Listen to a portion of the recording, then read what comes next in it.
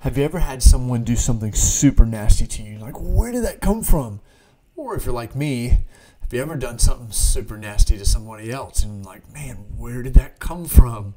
Well, I'm confident today's reading and encouragement will help you all kind of navigate where it comes from and kind of navigate who and how to fix your eyes on him so that you can continue the mission.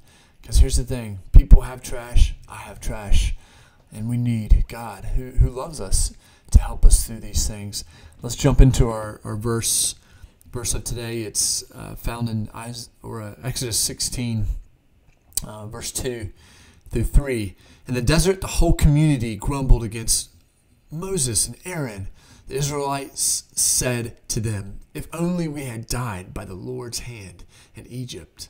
There we sat around pots of meat, ate all the food we wanted, but you have brought us out into the desert to starve this entire assembly to death." Whoa. Okay, so they're not more than 4 weeks post-slavery, 400 years of it, and they're grumbling against the guy who led them through the Red Sea. I mean, obviously, God did it, but Moses is clearly out to save them and help them. And if they don't know that, obviously Moses even killed somebody to help them. Mind-boggling to see the distrust of Israel immediately just conjure up. But that's the flesh, right?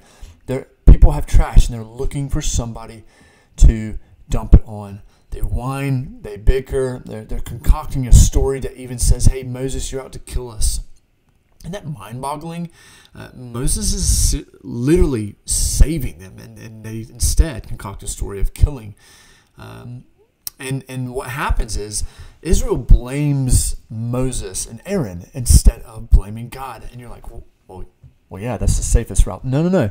The safer route is to blame God, because at least you can digest it with him, and at least he can receive it, and at least you're actually putting a subconscious trust in the one who is sovereign over all things. And I love that encouragement.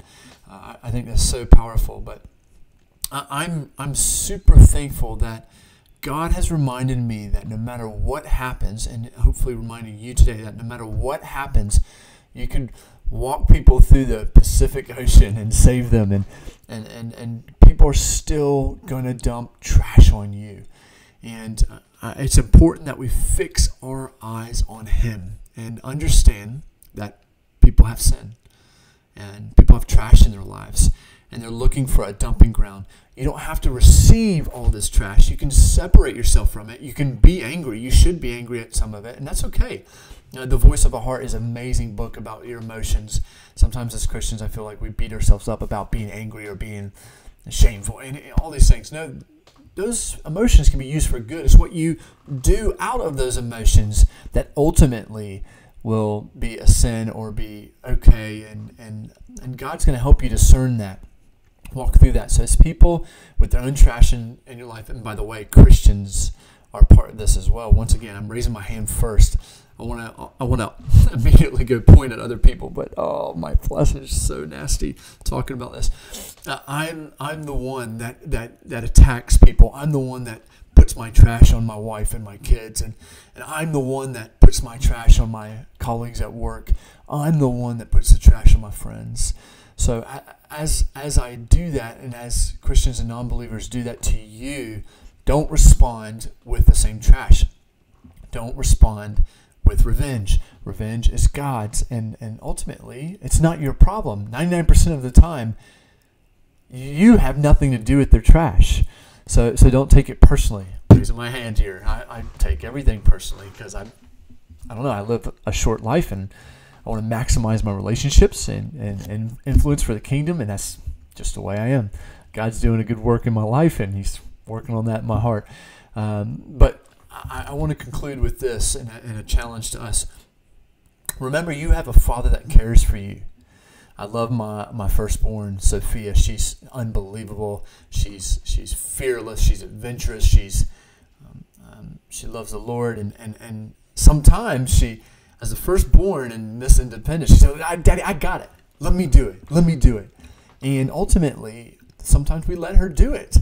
And as a result, failure happens. And really what should have happened is she should have allowed us to help her.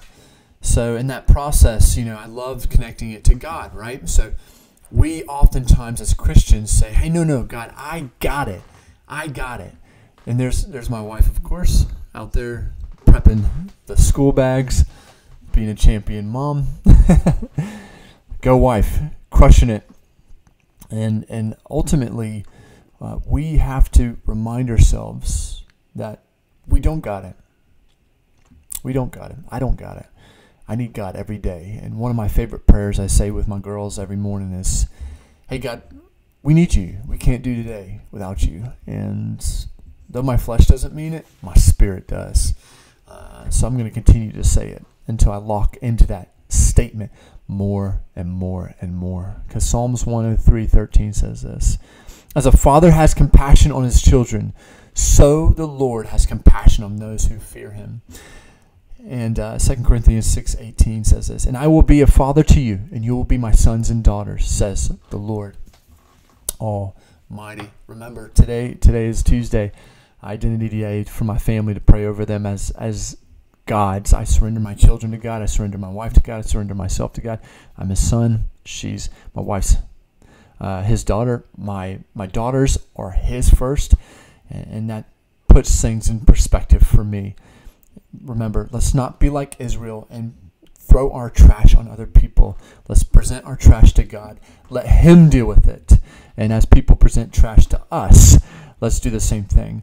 Let's obviously stand up for those that bullying other people and are defenseless and helpless. But 99% of the time for yourself personally, don't take it personal.